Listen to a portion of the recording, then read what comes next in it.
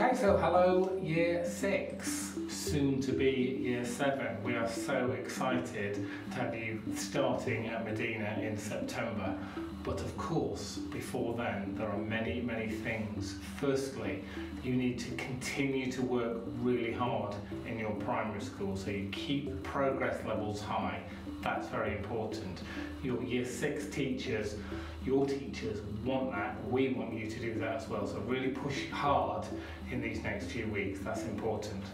I know that Miss Tuck, who's our transition lead, will be coming round to most of the primary schools, so look out for her. She's an incredibly bubbly, excitable, but lovely and fantastic teacher, and she will get to know each one of you really well.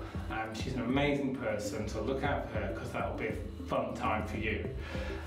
You've been sent an admission pack, and in there is a booklet. I'm going to check it. It's called the Getting to Know You booklet, and it's really important that you complete that and hand that back in and send that in. We need to know you as individuals, not just as a Year 6 person or a Year 7 person, but as an individual student. It's really important to us.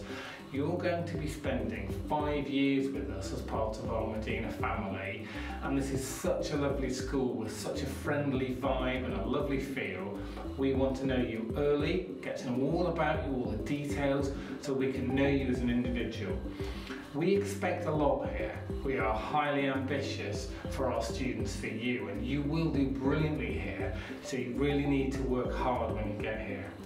And the final thing I'll say is that we have our transition days coming up towards the middle of July. We are so excited to see you at those transition days, and look out for me because I'll be there as well and saying hello to you, and I hope that those days go really well and you'll learn lots from them. At the end of the 2 days you will feel so much more confident about being in Medina.